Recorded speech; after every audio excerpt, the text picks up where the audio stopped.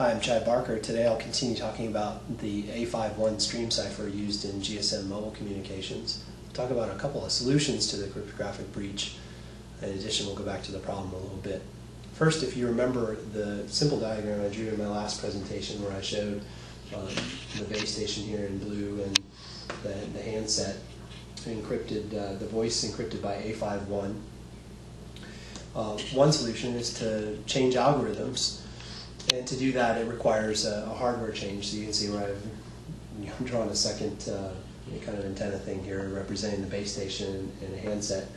And in 3G, we actually moved to an algorithm called Katsumi.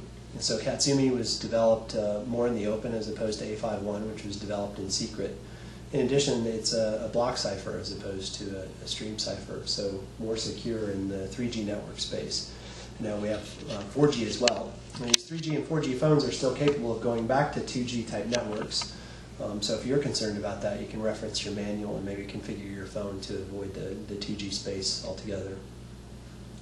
The other solution involves going back to the problem just a bit, and I want to talk about the data frame that gets sent. The 184 bits are the ones that the hackers will care about, and they'll watch for those, and they're actually encoded first into 456 bits, and then sent in 4 bursts of 114-bit packets. And while the 114-bit burst is being sent, it's actually divided again into 2 57-bit chunks here, and then there's some beginning and end bits added with some training bits in the middle. So this payload area is where the data we want to get at is, and what will happen is the hackers will watch for the end of a cipher mode negotiation.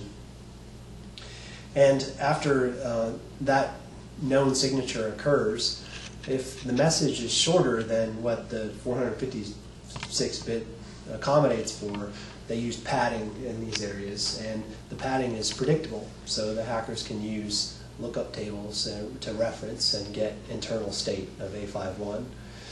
Using this type of information along with communication channel type information, which I referenced in my paper, the hackers can slowly break apart A51 with more and more information. So the change that's been recommended at this point was to do some randomizing of this data, which requires only a change down here at the base station.